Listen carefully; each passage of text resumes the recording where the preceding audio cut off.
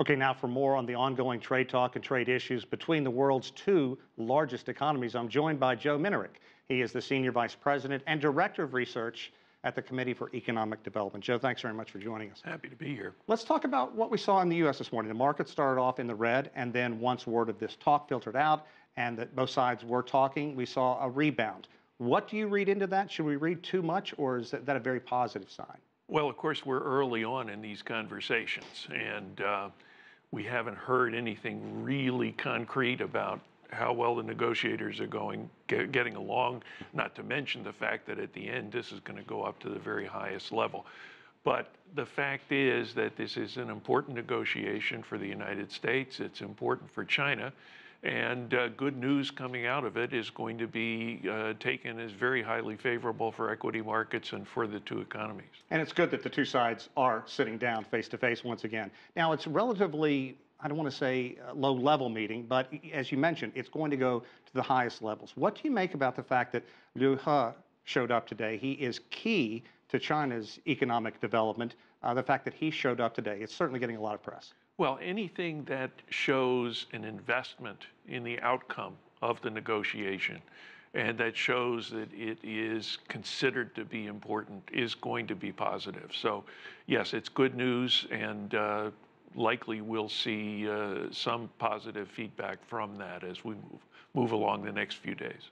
One thing we have heard from both sides, the Trump administration has repeatedly said that this ongoing trade war is going to hurt China's economy more than it's going to hurt the United States. I recently came back from more than 4 weeks in China, and we heard kind of the same thing over there. And today, the foreign ministry talking about it just a bit.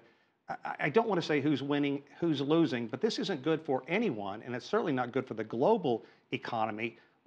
What do you see about this tit for tat? We're doing better, you're doing better, that kind of thing. Well, of course, it's not we're doing better, it's we're doing less worse.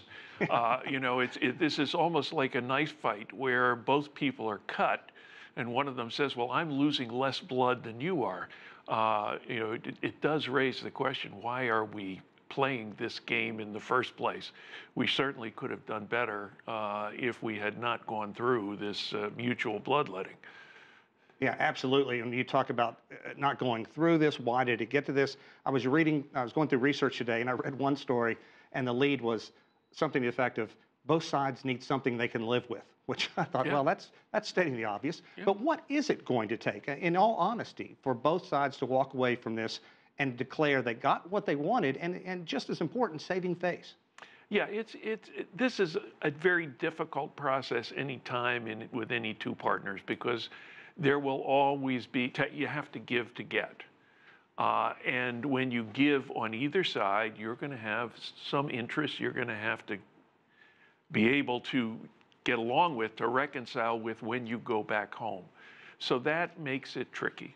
Now, at the end of the day, we always say that increasing trade, reducing tariff rates, reducing barriers is good for both sides in aggregate.